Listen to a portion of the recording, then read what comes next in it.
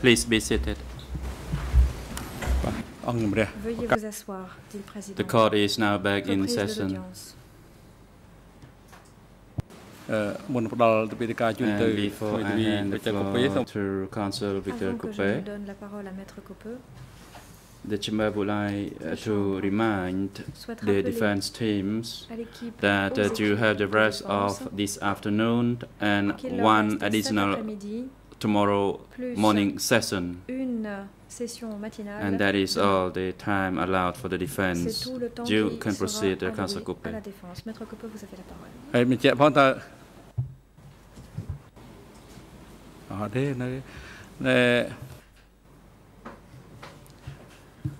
And Counsel Coupé, please arrange the time, the combined time for the defense teams with the case and pawn defense team.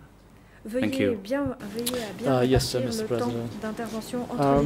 Mr. Witness, I have a few more topics that I would like to discuss with you. But before I do that, I would like to go back to your very last answer before the break. I'm not quite sure if I understand. Did you say that you were afraid to give answers on Vietnam's policy because of what exactly? Mais à cause de quoi exactement?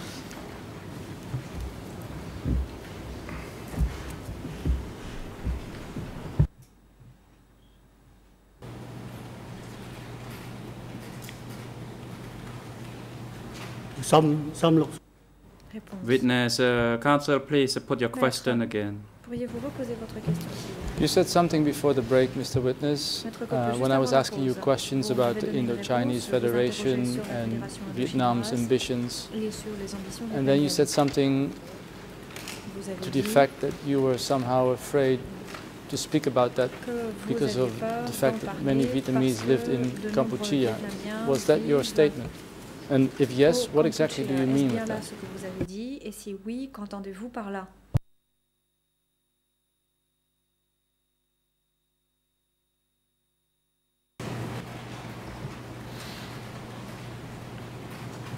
I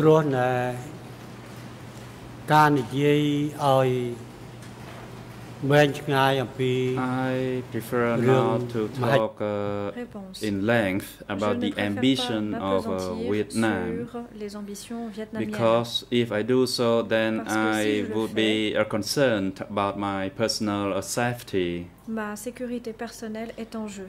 When I appear before this court, my photo, my voice, my video, and the content of what I say are broadcast everywhere by radio and television. Vietnamese people could hear it and listen to it, and people in some road and everywhere also can hear it and listen to it. For that reason, and for my personal security, I prefer not to talk at length on this issue. Also, when I ask questions about Vietnam's policy 40 years ago, et même lorsque je parle de la politique vietnamienne d'il y a 40 ans,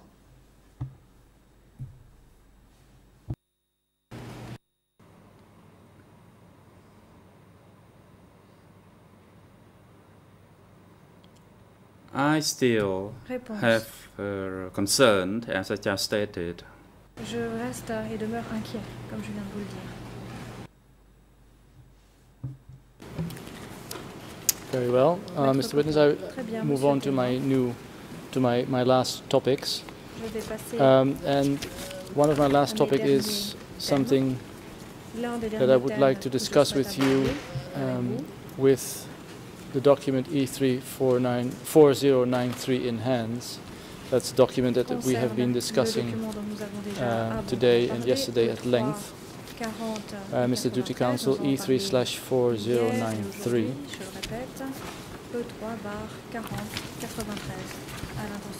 And more specifically, I would like to ask you a question about English ERN page 00831-489, Khmer 00270790, and French 00729 676. 07 90 31 en Khmer. This report en français, 007 29 is writing something about two women.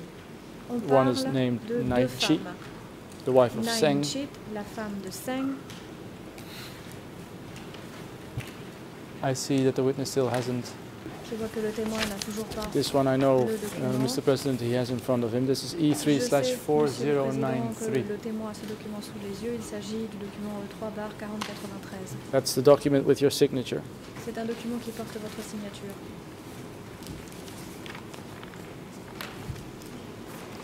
And then I would like to take you, Mr. Witness, to Khmer page that ends with 90. Elle se termine par 90.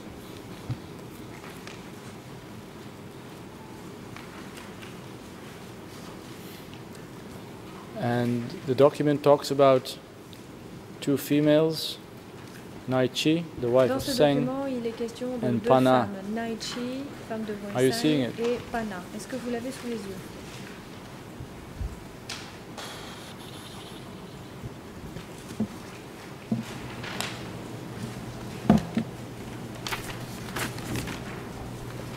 Mr. President, I have an extra copy.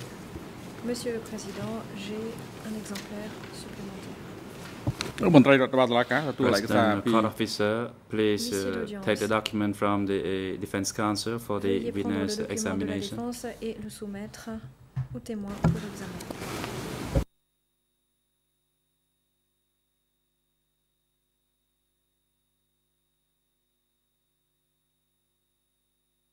So, like I said, Mr. Witness, I would like to draw your attention to what is written in relation to Naichi, and especially the box that I made for you.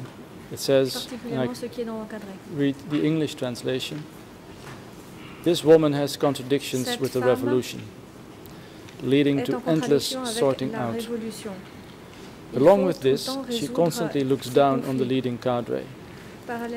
As for her activities, she pretends to be crazy and endlessly steals everything. No matter how she is educated, she refuses to refashion herself." My question, Mr. Witness, is to the sentence, about the sentence, "No matter how she is educated, she refuses to refashion herself." Would you be able to say anything about Que pouvez-vous nous dire? The amount of times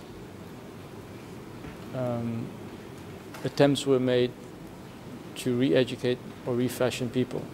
Au sujet du nombre de tentatives qui sont faites en général pour rééduquer, corriger les gens, de façon générale.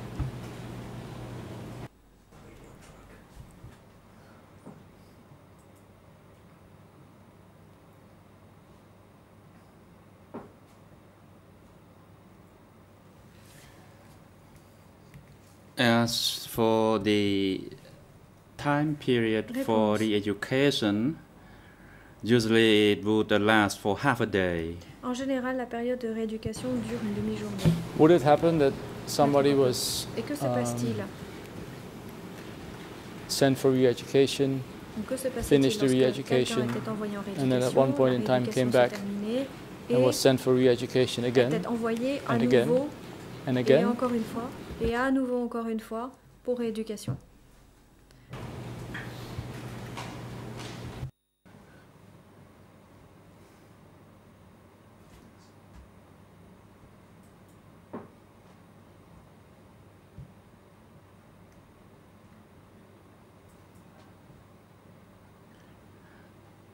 On this issue that the person pretends to be crazy or was believed to be crazy, then the re-education sessions could keep continue. De rééducation pouvaient tout à fait continuer. Would you be able to give an estimate as in general? De façon générale, up to how many times could somebody be sent for re-education? Pouvait-on renvoyer quelqu'un en rééducation?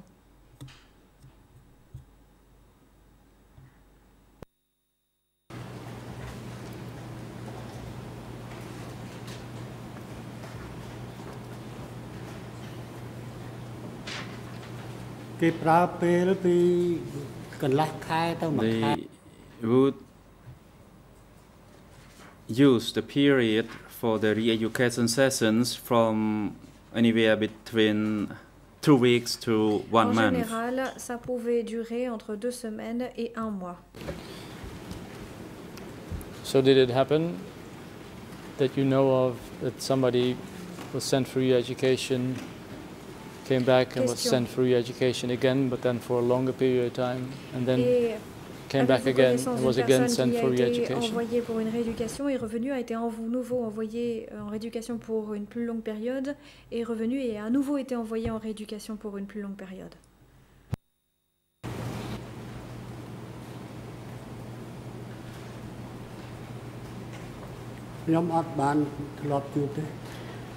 I did not encounter that issue. Je n'ai jamais été face à cette Okay. Mr. Witness, when somebody was sent to Re-Education Office 105, also known as Krang Tachan, do you know if re-education was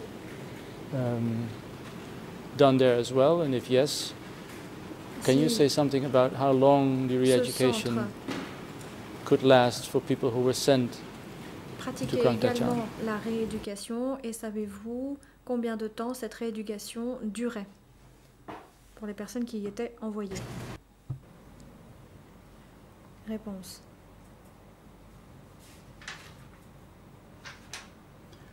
I did not know about that.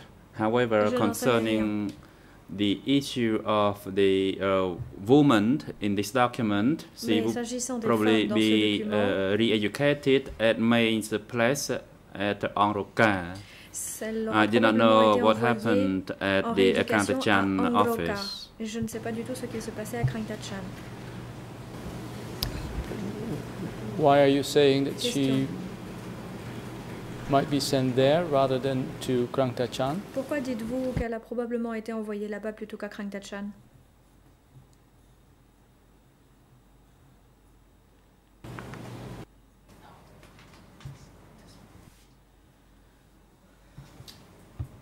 Réponse.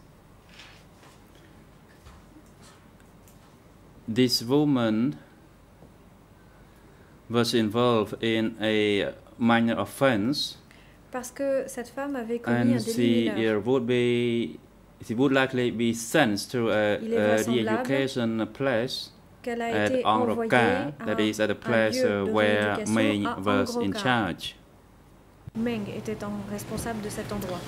Thank you, Mr. Witness. Je vous remercie, Monsieur le témoin. As just mentioned by me before, Krang Tachan was officially named Re-Education Office 105. S'appelait officiellement Centre de rééducation 105. The title of this office or center would imply that people were sent there for re-education. Do you know whether that was really the case, or was it, or did the title not fit with the events or the things that happened there?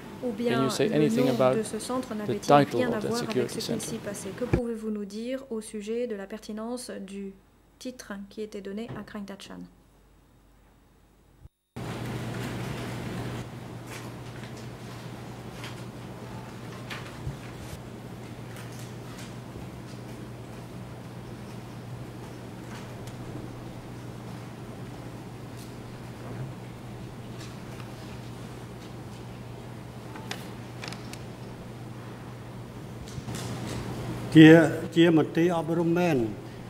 It was indeed a re-education office. Réponse. En effet, c'était un centre de rééducation. So, is it your testimony that the title of the office Maître Coppe, donc d'après vous, accurately reflects what went on in Krang Tachan? Le titre reflétait fidèlement ce qu'il se passait à Krang Tachan. Le titre de ce que portait ce bureau, qu'on avait donné à ce bureau.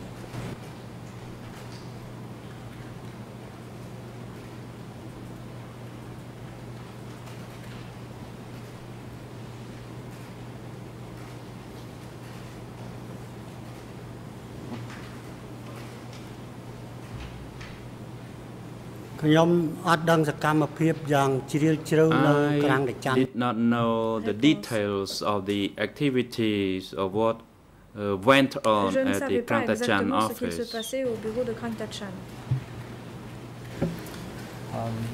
Do you know, Mr. Witness, whether people who were sent to Krang Tachan were also interrogated? Savez-vous si les gens qui étaient envoyés à Krang Tachan étaient également interrogés au sujet de leurs activités ou leurs prétendues activités?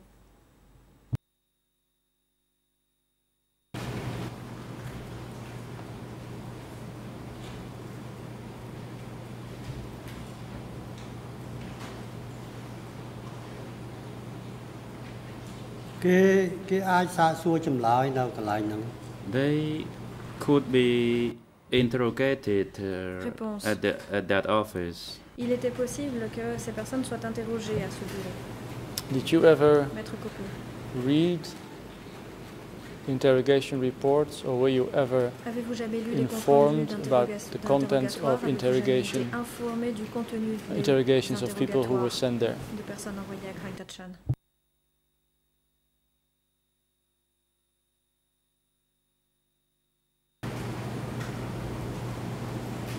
I never received such a report. Je n'ai jamais reçu de tel compte rendu. Question. Mr. Witness, there is testimony before this chamber that would imply that people were sent to Krang Tachan, Re-Education Center 105, without being interrogated and executed immediately. Pour être immédiatement exécuté. Do you know anything sans about avoir été this? préalablement interrogé. Savez-vous quoi que ce soit à ce sujet?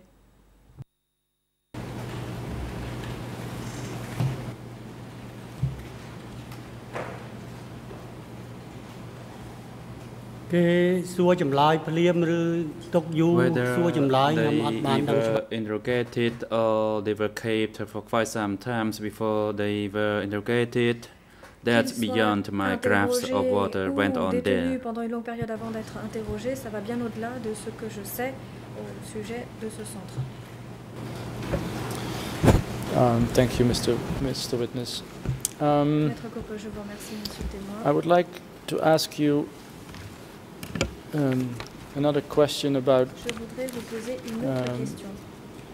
Words being used within democratic Kampuchea. And I would like to show you two reports, two Tramkok district reports. The first one is E3/2453. And that is English ERN 003888586 and Khmer ERN 6 Anchmer 86 plutôt Anchmer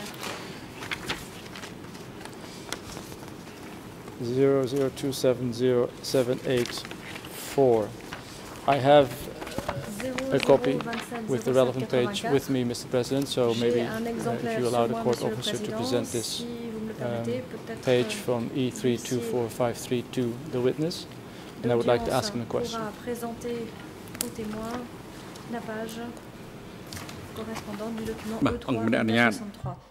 Yes, you may do so. Allez-y.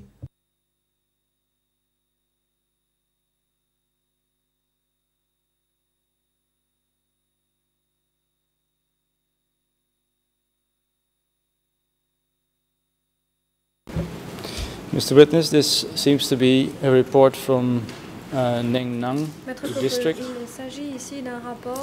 And in the middle of that page, there's a sentence, and I would like to read that to you. It says in English, my analysis is that they have plans to smash our revolution.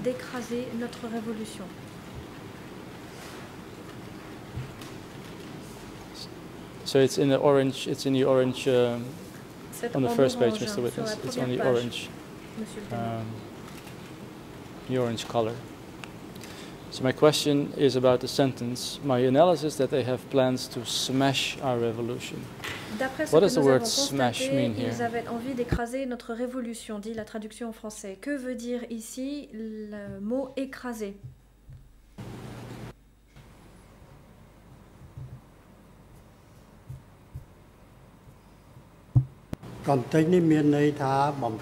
To smash here means to destroy. Réponse. Écraser veut ici dire détruire.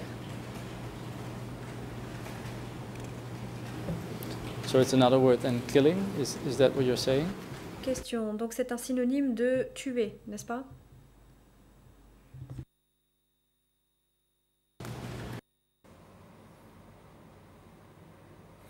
No, in this context, it does not mean killing. Ici, ça ne veut pas dire tuer.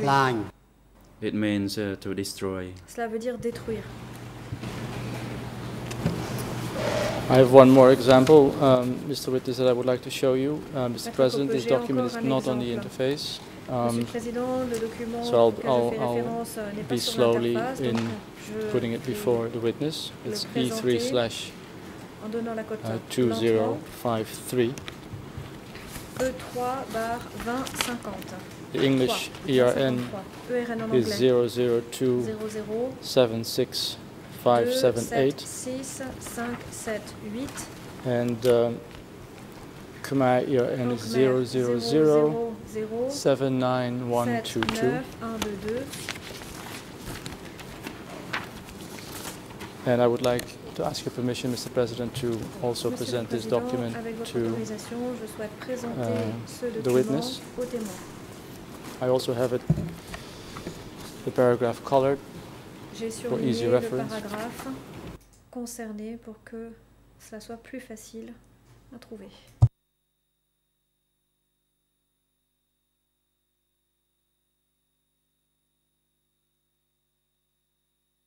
Just for the record, to move things along, we have no objection. L'accusation, pour que tout puisse avancer rapidement, nous n'avons pas d'objection, Monsieur le Président. Thank you, Mr. Prosecutor. Maître Coppe, je vous remercie. Pour le For the record, nous en avons une, en tout cas une réserve. Est-ce que le confrère peut nous présenter le document, que nous puissions avoir la capacité de le lire avant qu'il puisse le présenter aux témoins? Je crois que c'était les règles que nous avions tous convenues. Est-ce qu'on peut du coup avoir la possibilité de prendre connaissance du document avant que le confrère pose une question et distribue le document aux témoins?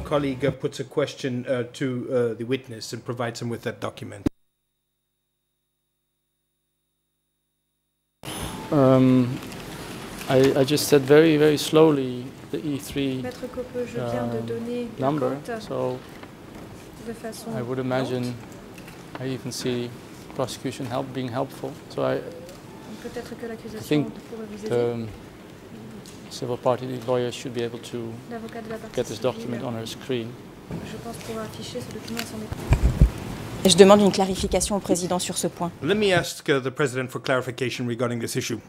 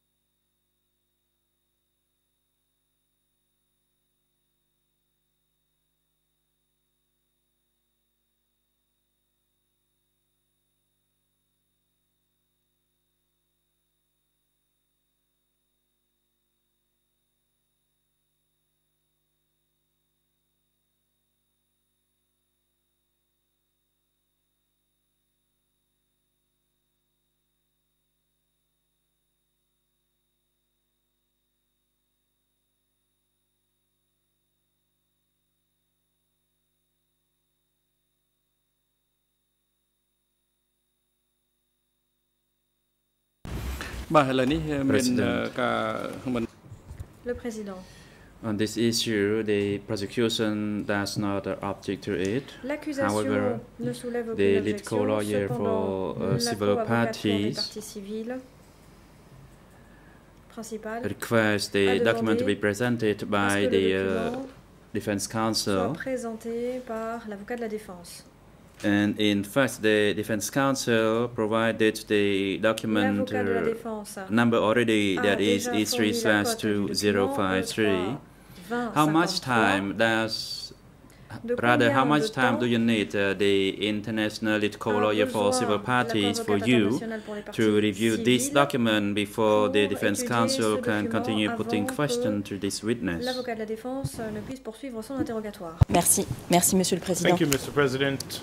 Nous avons bien évidemment entre-temps uploadé le document sur notre écran. Je crois qu'il y a simplement un problème. Notre confrère ne comprend pas le principe du contradictoire. Le principe du contradictoire, c'est que les parties soient notifiées à l'avance de l'utilisation des documents qui sont faits en audience.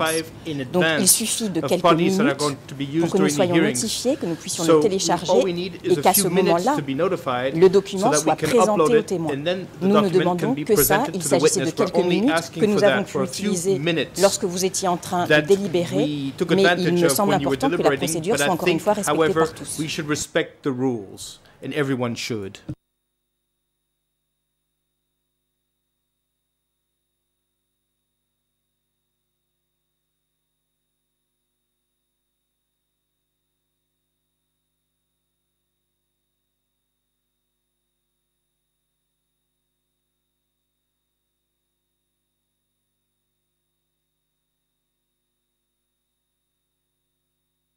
Le président, je vous remercie.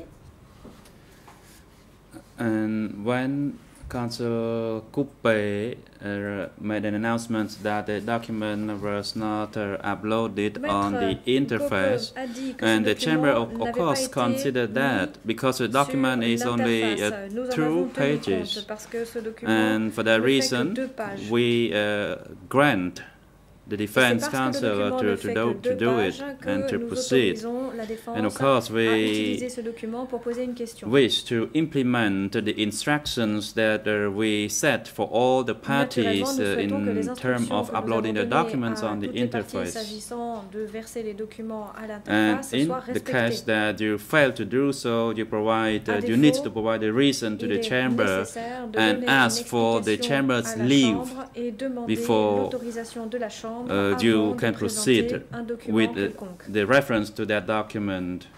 And in this instance, even the co-prosecutor does not object to it, and for the lead co-lawyer for civil parties, you also do not object to it, but rather to remind the parties in the chamber on the principle of uploading the document onto the interface.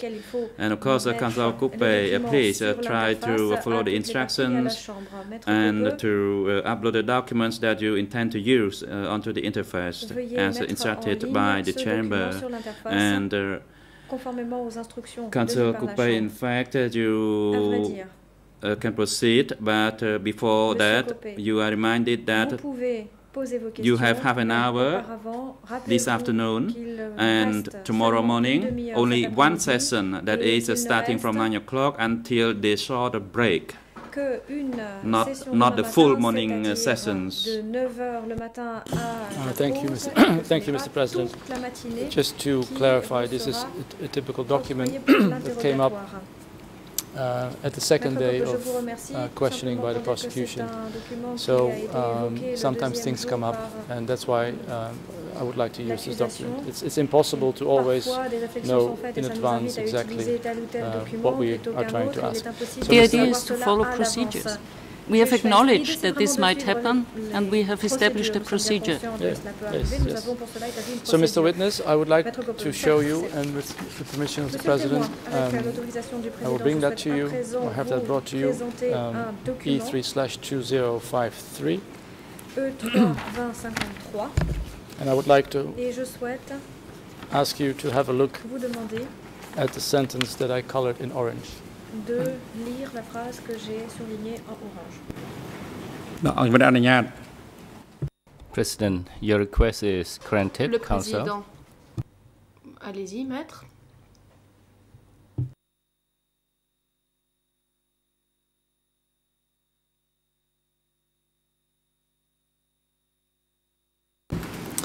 Mr. Witness, this is a report apparently from Trampang Tom South Cooperative. Il s'agit d'un rapport de la coopérative Trampang. I would like you to have a look at English ERN 00276578. And you have in front of you the Khmer ERN, which I don't have now. Vous avez ce document sous les yeux. In the middle, or in the third paragraph of this report, troisième paragraphe de ce rapport, it says as follows: their plans are as follows. And the plans, the document is talking about 4 people who are having plans. It says, number 1, their 5-year plan is to ensure the smashing of the cooperatives. If they cannot destroy them in 5 years, then 7 years. And if they still cannot smash them, they have further plans to do whatever is necessary to wear down the cooperatives and to absolutely oppose communal dining. My question is a very simple and short one. Donc je pose une question très brève, the word smash, comme tac, is being used here as well. Le verbe écraser comme tac can you tell us if you know what the word smash means here? Pourriez-vous nous dire ce qu'il signifie ici?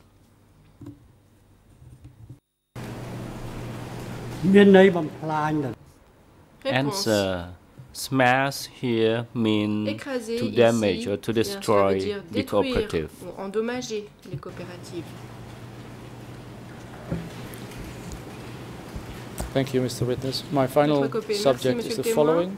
That's your position in relation to teaching. Il s'agit à présent de l'enseignement. You, as I understand, had a position in respect of education, both before DK and maybe also during DK. Can you tell the Chamber what was the general purpose of education within DK? What were the aims of the CPK in relation to education of the people? Are you able to tell us something in general about these objectives? Pouvez-vous nous parler de façon générale de ces objectifs?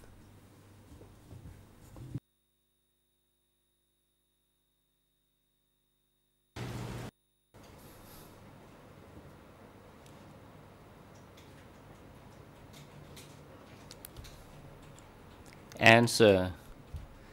Counsel, could you ask me more specific? Pourriez-vous Are you referring to teaching or education to which group of people?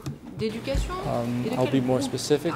My question is, what was the purpose? What were the objectives during the DK regime in respect of education of children, small children, older children, students? What did the DK authorities envisage? What did they try to achieve in terms of education? Voyaient-elles les choses en matière d'éducation? Quels étaient leurs objectifs en la matière?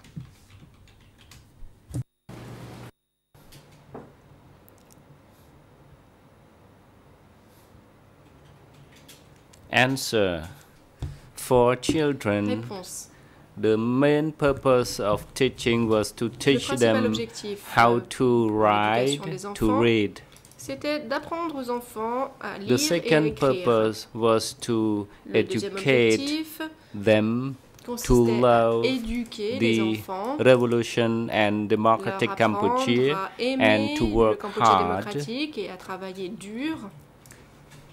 and to do the labor or any work for a progress in their village, commune and cooperative.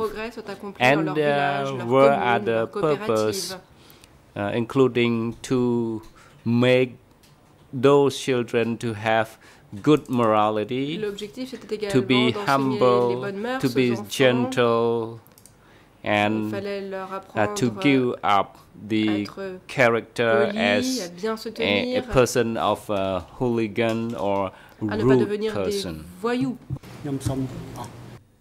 That's all I can tell you.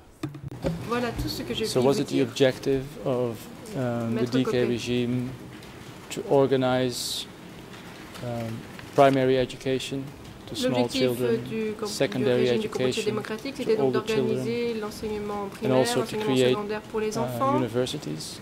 In other words, was one of the purposes, as you remember, of the DK to educate people, educate students, mathematics, languages, etc. Il était prévu d'enseigner les langues, les mathématiques aux étudiants.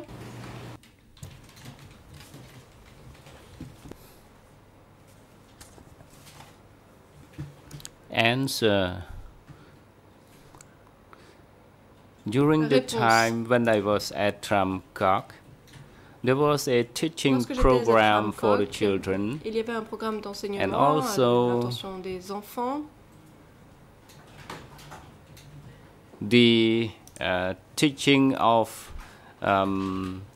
alphabet, reading, On enseignait l'alphabet, and also some lecture, arithmetic, but there was no foreign languages part of the teaching. pas les langues étrangères. And there was also geography as part of the curriculum. So when children were at the third or the fourth grade, there were geography classes, and there were textbook, students' book, including part of Khmer literature and mathematics, but we don't have foreign language as part of our program during the time. But when people fled to the border area, there were programs including foreign language, including English language and Thai language, which is operated or taught by the DK after 1979.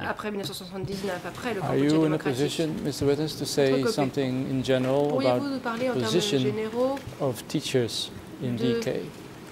La position qu'occupaient Were les there many enseignants teachers, du Cambodge or were you démocratique? actively Pourriez-vous nous looking dire for teachers s'il y avait to beaucoup teach children? d'enseignants, si l'on recherchait What can beaucoup you d'enseignants tell pour us about the position of teachers within l'éducation des DK? enfants? Pourriez-vous nous dire un peu quelle était la place accordée aux enseignants pendant le Cambodge démocratique?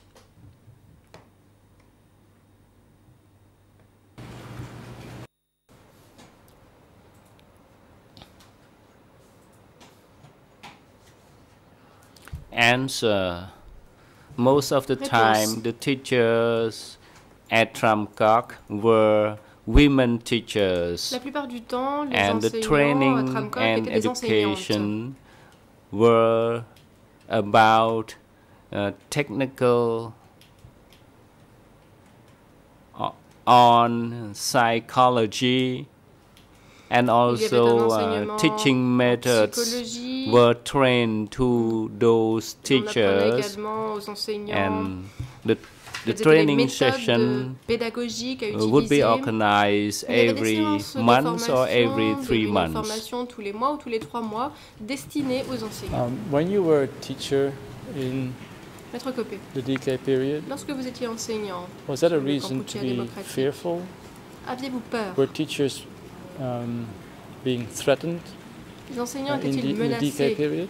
dans cette période?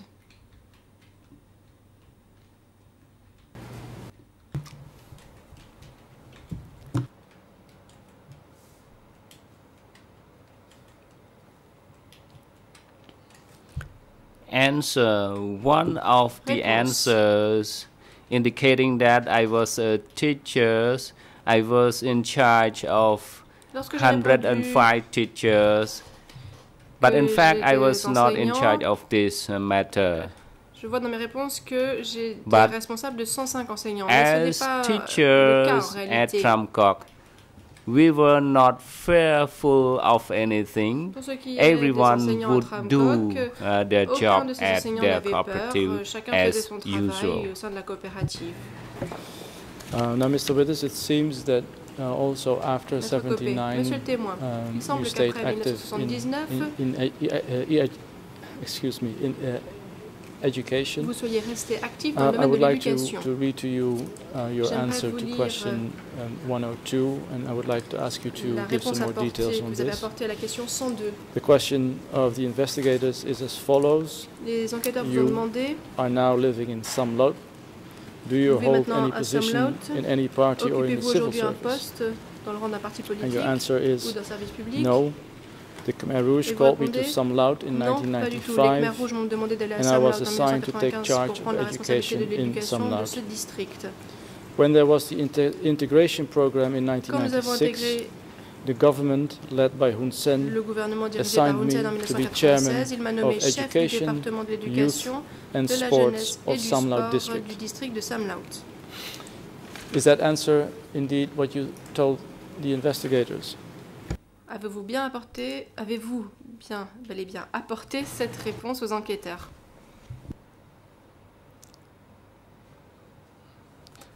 Answer, yes, this is correct. Réponse, oui, c'est exact. In 1995, en 1995,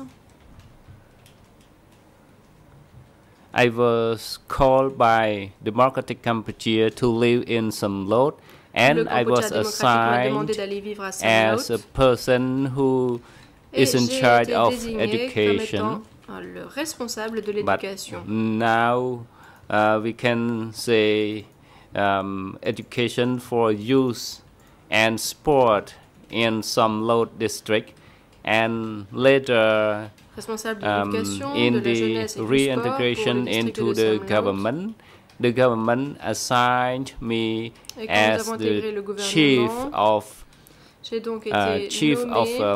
the Department of Youth and Sport Education for Samlot district. And after the 5th and the 6th of July 1997, correction, I fled to live in a camp in Thailand, and when I returned in 1998 or 1999, I was removed from my position as the chief of the Department of Youth and Sport for Samlot. That's all. Thank you, Mr. Witness. Are you able to make a comparison to the state of education in Cambodia 96-97 and the state of education in general within the DK period? Can you make a comparison? Were there differences or were there many things the same?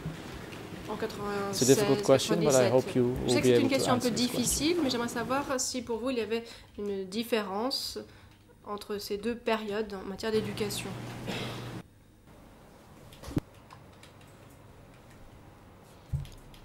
Answer.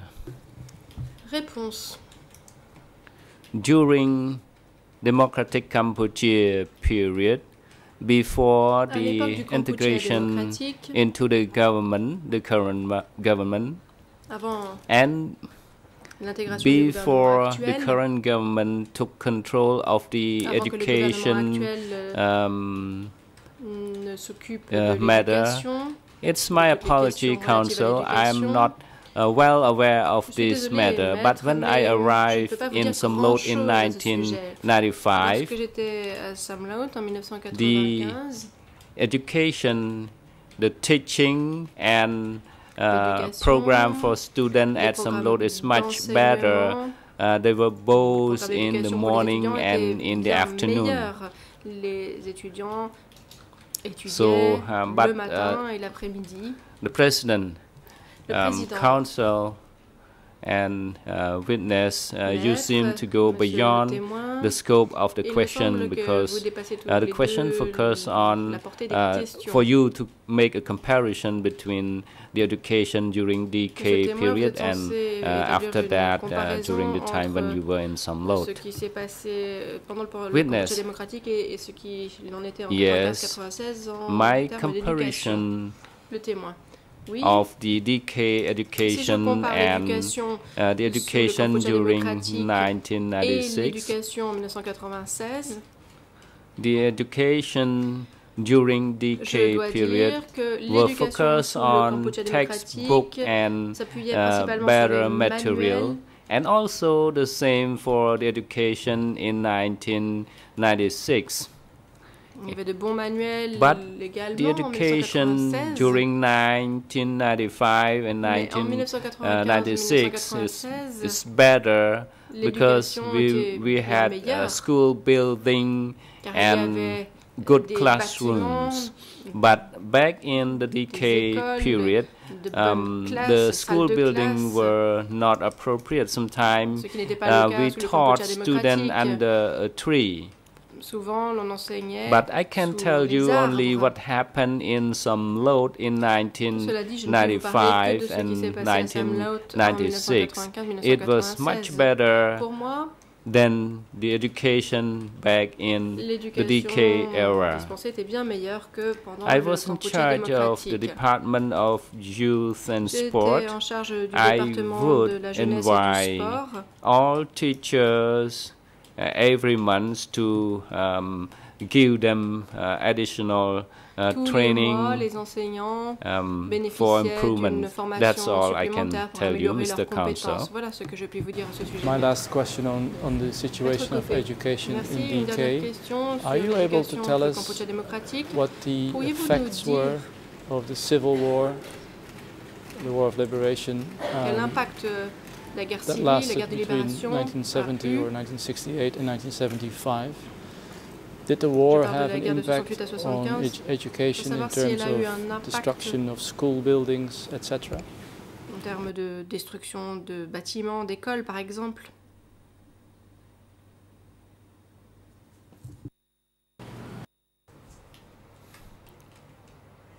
Answer. The war from... Are you asking me from 1970 to 1975? Me parlez-vous de la guerre de 70 à 75? As you know, as we all know, Mr. Witness, there was a long civil war up until 1975. My question is whether you can say something about the effects of the war on the education, on school buildings, on organization, etc.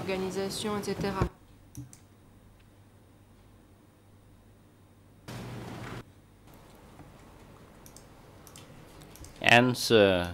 The war from 1970 to 1975, it was a 5 years war. La guerre de 70 à 75 a duré 5 ans. Had a great impact on the school building, pagoda and other buildings, and the students and children had no chance to get to study in the building, but they had to get their study and education under tree and to different places which are not appropriate. So the impact of the war was great in extent. This is what I experienced in Takeo province. I cannot say for other provinces. My last question, Mr. Witness, was it the purpose of DK to rebuild the education as quickly as possible and to repair the destruction that the war had caused? Is that what the purpose was in terms of education in DK? Pendant la guerre civile, était cela l'objectif poursuivi sous le Kampuchea démocratique?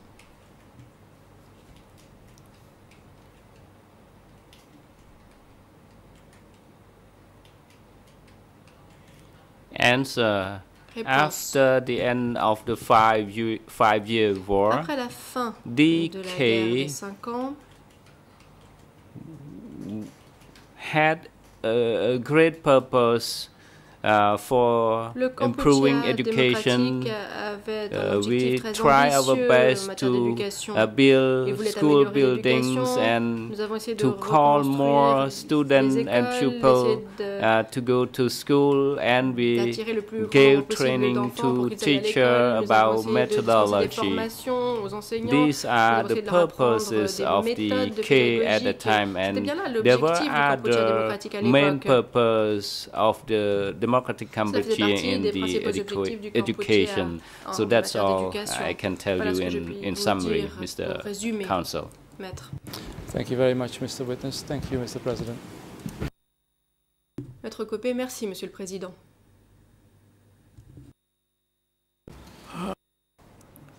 President, we have limited time, but we need to proceed with our task that the chamber informed the party this morning, La Chambre a dit ce matin au parti, especially the request by OCP, en particulier la demande de l'accusation 309/7. Qu'il fallait discuter this afternoon, the Defense Counsel for Nuon Chea had indicated clearly on this matter, and très clairement ce qu'elle pensait de cette question. The chamber would like to hear from you in response to the request by the co-prosecutor regarding the new witness. De l'accusation. The document E319/7. My correction to Mr. Defense Counsel for Mr. Kilsampon. The chamber obtained the oral submission from the Defense Counsel for Mr. Nuon Chea, but we would like now to hear from the Defense Counsel for Mr. Kilsampon. Bien, Monsieur le Président, Mr. President, sur le fond et la question directement posée, la déposition écrite de cette personne a déjà été beaucoup évoquée, utilisée lors de cette audience, et nous ne nous opposons donc pas à la comparution de cette personne, car nous sommes très attachés à la règle 84 du règlement intérieur et au respect du principe du contradictoire. Si vous décidez effectivement de faire venir ce témoin à la barre, il conviendra toutefois que vous nous donniez du temps pour lire les 16 classeurs de déposition tirés des dossiers 3 et 4 qui ont été transmis par le procureur et qui constituent une énorme masse de documents, non seulement à lire, mais à analyser. Il y a beaucoup, probablement, d'autres témoins qui évoquent les mêmes questions que celles qui sont traitées par le témoin dont nous parlons à l'instant, et afin de pouvoir contre-interroger correctement cette personne, il convient bien évidemment que la défense puisse prendre connaissance non seulement de la déposition du témoin dont nous parlons, mais également de toutes les autres dépositions qui ont été transmises pour l'instant par le procureur et qui pourraient traiter des mêmes thèmes. Sur ces questions toujours, je tiens à dire que jeudi dernier, dans l'après-midi, lorsque vous avez tenu une audience de mise en état sur la question des 16 clusters qui ont été transmis par les procureurs,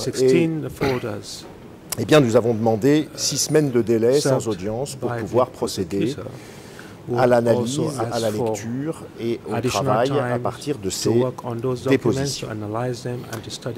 Puis le lendemain, votre juriste hors classe, M. Ken Roberts, a transmis au parti un mail au sujet duquel je souhaite demander maintenant une clarification. Dans ce mail, il est indiqué que votre chambre ne va pas reporter la comparution du témoin qui est devant nous parce que la demande en a été formulée trop tardivement, que cette personne est âgée et qu'elle habite loin de Phnom Penh. Et puis, il est également dit que le témoin suivant, TCW 948, sera entendu dans la foulée, mais il n'est pas expliqué dans ce mail pourquoi ce témoin est maintenu. Je ne sais pas si nous devons comprendre de cette absence d'explication que c'est la totalité de la demande, des demandes des parties qui avaient été formulées à l'audience de mise en état de la veille qui ont été rejetées, ou si votre chambre s'est uniquement emparée d'une partie du problème pour dire que le témoin qui est devant nous comparaîtrait quand même, que le témoin suivant également, même si on ne nous explique pas pourquoi, mais j'ignore quelle est très exactement la position de votre chambre sur les demandes qui avaient été formulées lors de la mise en état. Je l'ignore d'autant plus que je n'ai pas manqué, comme probablement tout le monde ici, de noter que dans votre communication du lendemain, Monsieur le Président, qui portait sur les dates des vacances judiciaires, vous indiquiez au parti que celle-ci pouvait profiter des périodes pendant lesquelles la Chambre ne siégeait pas pour travailler des nouveaux éléments qui lui seraient éventuellement communiqués. Je ne sais pas de quoi vous vouliez parler lorsque vous évoquiez ces nouveaux éléments qui seraient éventuellement communiqués, mais il m'a semblé, en lisant ce texte, que cela pouvait éventuellement concerner les 16 classeurs pour lesquels, je le redis ici, nous réclamons un délai de 6 semaines afin de procéder non seulement à leur lecture, mais à leur analyse. Pour terminer, je tiens à rappeler que la crainte de la défense de M. Kyosampan dans la situation qui est la nôtre aujourd'hui, c'est que se réitère la pratique qui a été adoptée dans le premier procès, à savoir que votre Chambre a décidé, alors que nous étions en train de rédiger notre mémoire finale, de nous annoncer qu'elle considérait comme étant versée au débat à peu près, grosso modo, 1500 déclarations écrites en lieu et place de témoignages, et que cette décision fait bien évidemment partie des moyens d'appel que nous avons soulevés contre votre premier jugement. J'entends bien que pour l'instant, vous avez évoqué le fait que les enquêtes des dossiers 3 et 4 étant toujours en cours, vous n'étiez pas en mesure de maîtriser le sorte de flux de communication future qui pourrait intervenir et voir ainsi transvaser des dépositions écrites des dossiers 3 et 4 vers votre procès. Mais il me paraît qu'une telle position n'est pas raisonnable. Vous ne pouvez pas, à mon sens, dans le cadre d'un procès équitable, poser que ce robinet d'alimentation de dépositions écrites et de nouveaux éléments sera perpétuellement ouvert. Vous devez décider d'une règle, qu'elle soit chronologique, en fixant une date, chronological ou d'une règle by giving a date.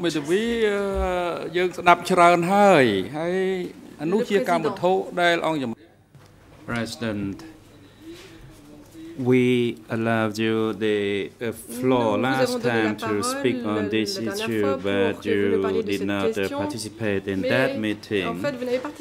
And today, we only have a very brief moment, and the main focus is on the submission by the Office of the Co-Prosecutors in the document E319/7, that is to hear a new witness. Il s'agit donc de la comparution d'un nouveau Likely témoin. it was just one witness. Il ne s'agit que d'un témoin. So it seems that you only reiterated the issues and the submissions made by other parties during the trial management meeting that was held last time. Secondly, on the issue of the witness 2 TCW 948, par ailleurs, pour ce qui est du 2 TCW 948, it is not subject to the request by Nuntier's defense. L'objet d'une requête présentée par la défense de Nuentier. Only raised the issues concerning two witnesses only, that is 2 TCW 803 and 809. The Chamber considers the matter and also notified the parties due to the long distance traveling of this particular witness, and that was reiterated in the report by Visu, who urged the Chamber to continue to hear the testimony of this person, as it takes several days for the traveling to and from his residence, and also that was the point that was raised by Enuchi himself. So I don't think the time that the Chamber gave to you, you make your submissions regarding the OCP request in the document E319/7, and rather you raise many other points out of this subject matter, and which had already been discussed during the TMM meeting. If you have any submission to make regarding document E319/7, you may continue, otherwise you will not be allowed the floor, as we still have another party to provide their oral submission on this matter. And we are even now running out of time. And in fact, after we listen to the parties during the TMM, we deliberated amongst the judges of the trial chamber, and at present we are in the process of issuing our decision. As this matter is also complicated, dealing with the International Co-Investigating Judge and the works that he is doing right now. We are in the consultation and discussion with the International Co-Investigating Judge on the relaxation of certain restrictions on the documents, but so far we haven't got any result yet. And in fact, this morning we were 5 minutes late, and we were waiting for the response from the International Co-Investigating Judge on this very issue, so that we can use it or incorporate it in our decision. Nous voulions pouvoir en tenir compte dans notre décision. And if, of course, we cannot make a decision on this issue, then additional TMM will be scheduled. Il faudra prévoir une autre réunion de mise en état. However, there was no need since TMM was held, and we are in the process of making our decision. And all parties did not oppose through the disclosure of documents by the prosecution, as it conforms with the practice of other tribunals, international tribunals. If you have any observation or submission to make regarding document E319/7, you may proceed. Otherwise, the floor will not be given to you, as the matters you had raised were dealt with in the last TMM. Monsieur le Président, je ne faisais que mettre en relief et vous expliquer les raisons pour lesquelles il me semblait que c'était nécessaire. The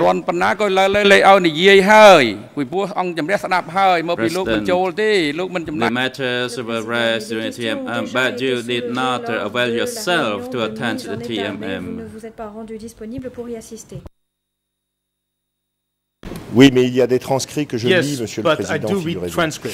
Voilà, et je les ai lus en l'occurrence. And I read the transcripts this time. Of course, you read the transcript, but the time allowed to your team to make observation on this E319/7 is expired. Please be seated. And now the lead co-lawyer for civil parties, if you have any oral submission to make regarding the request by OCP in reference to document E319/7, you may proceed. Merci, Monsieur le Président. Nous n'avons pas d'objection à la comparution du témoin qui est proposé par les co-procureurs. This witness proposed by the co-prosecutors appear.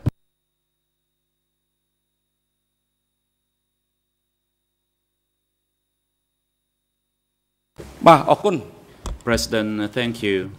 Le Président, je vous remercie. The chamber will adjourn the proceedings now and will resume tomorrow morning, that is Thursday, the 12th March 2015, commencing from 9 o'clock in the morning. And tomorrow, the chamber will hear the remainder of the testimony of the witness Neang. This information is for the relevant parties and the public. Mr. Neang, the chamber is grateful of your presence and testimony. However, it is not yet concluded, and you are therefore invited to return to the chamber tomorrow morning, starting from 9 o'clock. And it is likely that your testimony will conclude in less than 2 hours tomorrow, and you may then return to your residence. Court officer, in collaboration with WISU, please make necessary transportation arrangement for Neang and the reserve witness, that is through TCW 948, to return to their residence, and invite them both to the chamber before 9 o'clock. Tomorrow morning. Likewise, Duty Counsel Moon Savan, you are invited to return tomorrow morning to assist the witness during the hearing of the remainder of this witness testimony, as well as the testimony of the reserve witness. Security personnel, you are instructed to take the accused Nuon Chi, In Ki, and Kil Sampon back to the detention facility of the ECCC and have them return to participate in the proceeding tomorrow morning prior to 9 o'clock. The court is now adjourned.